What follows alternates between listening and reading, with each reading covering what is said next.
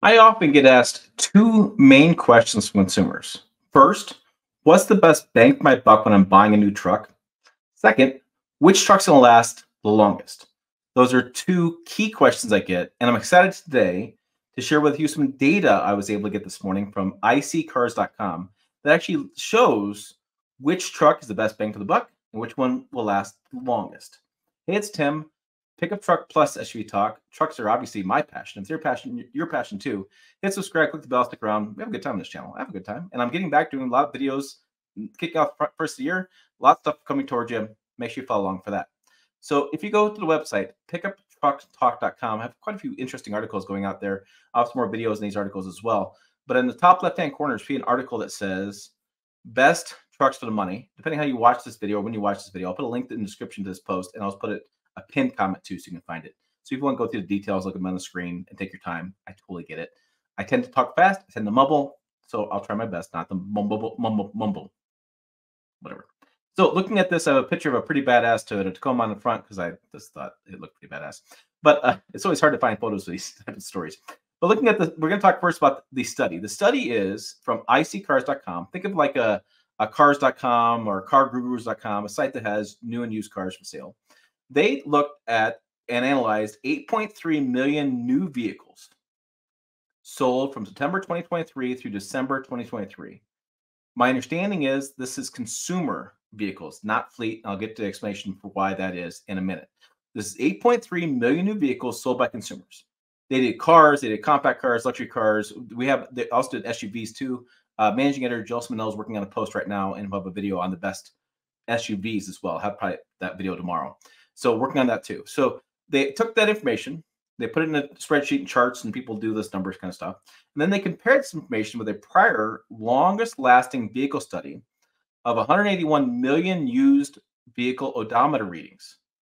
So they basically took what the vehicle sold for, then they looked at all the new and used, all the used vehicles in the marketplace over the past 10 years, which is really important too, and looked at odometer rankings and readings. And so they figured out like what the longest lasting was. So they took 10 years of data, all the numbers of odometer ranking readings, divided them out, went from there. I initially had typed in ranking, so sorry I keep putting that word in my brain. It's my brain works.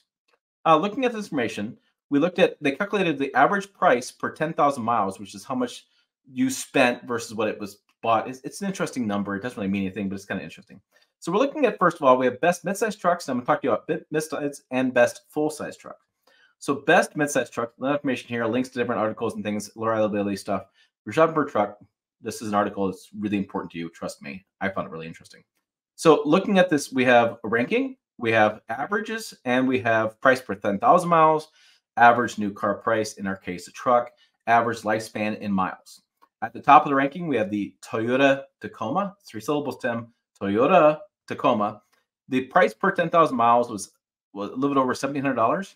What's interesting here is average new vehicle price was $41,727, which is actually the cheapest out of our entire study, which I thought was fascinating because the Toyota Tacoma is often known for having a Toyota tax and being one of the most expensive midsize trucks out there. So this is very interesting. What's also interesting is this is not the new 2024 model, which we've already discussed. It's a little bit more expensive. So this is the prior generation, which may actually have made price go down because dealers are trying to blow them out, which is a really common thing to do when you have a new model coming in. Now, looking at average lifespan in miles, 239,028. So that's about 30-some thousand miles above industry average. The Honda Ridgeline comes in second, which is pretty interesting. Is it a truck? Is it not a truck? Unibody? Not a body? People argue about this all the time. But it is still on our list as a midsize truck. Average new vehicle price was $44,225. And I think that's because that customer is a little bit older customer. They tend to buy a little higher trim level. They want more features. They're able to spend more money. They have more, cash in a wallet. Looking at average lifespan, 243,000. Well, Honda, Toyota, and usually Nissan. Woo! Teaser there. Typically have the better reliability, but in this case, I don't know what they do. So looking at midsize truck average, we have average midsize truck 42,406. Again, average. You will see videos on YouTube all the time about trucks that cost way more than that. And again, as journalists, we typically get only high trim levels. We don't tend to get the lower trim levels. That's the reason for that. So looking at this price, you have or 243,000 for excuse me, 206,000 for average lifespan in miles, $42,406. The Chevy Colorado comes in third. I'm going to move my image here on the screen. Give me 1 second, folks. There we go. Let's do that a little bit differently. Maybe you can see that you can see the chart a little bit better. That's why I screwed up because I was looking at the screen. So looking at the Chevy Colorado, we have that as third, 42,000 average vehicle lifespan, 181,745. Then we have the GMC Canyon, which is the most expensive vehicle on our list. I think the reason for that is most people that go to GMC, they buy the highest trim level with the most features. That's why people go to GMC. Chevrolet is now the kind of volume brand, and GMC is now your premium brand. So your average transaction price is typically higher for a GMC vehicle. Looking at the average miles, 172,381. Now keep in mind, this is over the span of 10 years. This is all your natural aspirated engines. That's all your V6 engines. This is not the new turbocharged engines, which we won't know that until, well, get more and more data. Nissan Frontier comes in last, which is kind of shocking. I've been doing this job 14 years, and Nissan Frontier has always been typically pretty good reliability with the Toyota Tacoma. In this case, it's not.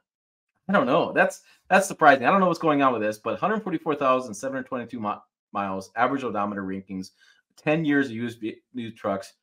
That's pretty shocking to me. It really stood out to me to say, wow. I'm curious, your comments down below. What do you guys think that reason for that is? I don't remember any Nissan Frontier having many reliability problems.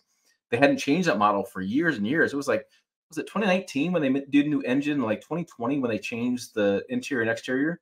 So they really haven't made that many changes over the past 10 years. And for that to come in at the bottom of our list is just, whew, that is a shocking development there, folks. And I have more shocking news for you. So let's scroll a little bit more. Grab your popcorn, sit back, pop top, because you're gonna need to relax when you see these numbers. Going all the way down to the bottom, we have the full size trunk rankings, and look at that. The Toyota Tundra is number 2. This is the first time I've ever seen this. This has got me fired up because I've been doing, like I said, I've done tons of videos on this stuff for years and years. I've done reliability stuff because it matters to you, it matters to me, and I buy new vehicles because I want to know too.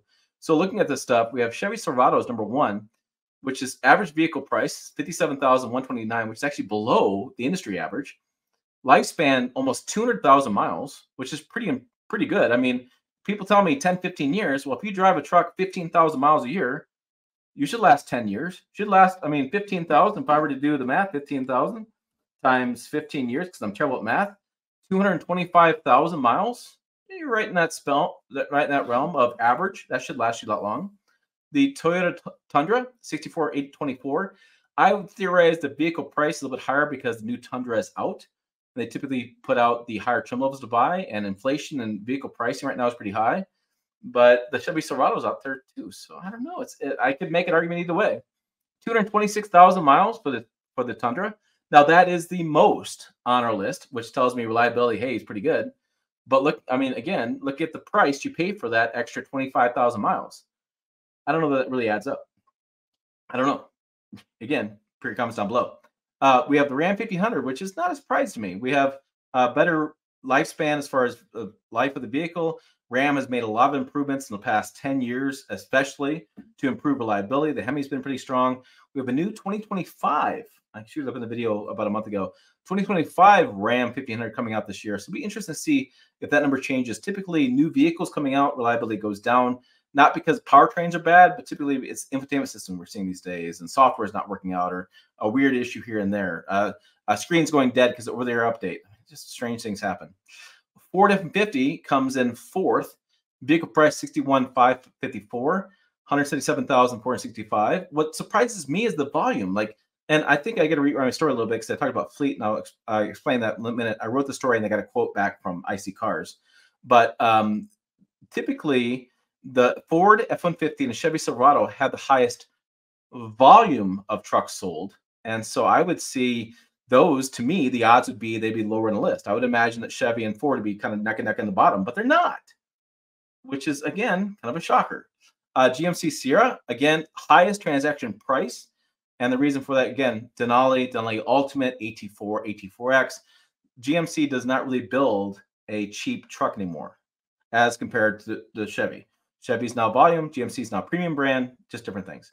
183,000, 652. Interesting there too. And keep in mind, this is 10 years. These are V8 engines and the old V6. The 2.7-liter turbocharged engine they're using these days is not really in this chart that much because it hasn't been out that long. It's only been out since 2019, so only 3-4 years of data. My theory is, and we're seeing more and more people buying the turbocharged engine, better performance, better horsepower, torque, funner to drive. Fuel economy, not so much, but everything else is kind of fun. Nissan Titan, wow. Again, it's about the same number of mileage that the Nissan Frontier is. Mileage. Oh, mileage. Same number of mileage that the Nissan Frontier is. And it's shocking to me because I thought for quite a while, and maybe I'm wrong, that Nissan has pretty good reliability. Look at the information. The information's going right in my face, right? It's just like, wow. But looking at the vehicle pricing, $57,000, kind of on par with the Chevy Silverado, below the price. I think part of that is also because Nissan Frontier is dead. It's going away. So dealers are blowing those out as far as big sales and discounts. Now, what about heavy duty and compact? Well, I reached out to IC Cars, and they specifically said it excluded the heavy duty trucks from its list because it focuses on consumer-oriented studies, and heavy duty trucks are often considered more commercial. I don't know if I really buy that, but okay, that's their reasoning. That's why I don't have anything. And you can say the same thing for compact trucks. This time, they're a different reason. They're not continuously in production over the last decade. The Ford Maverick and Hyundai Santa Cruz are just too new. That's the bottom line. They're just too new to be in this overall study. So what did we learn? We learned that, wow, Nissan wasn't as reliable as I thought maybe.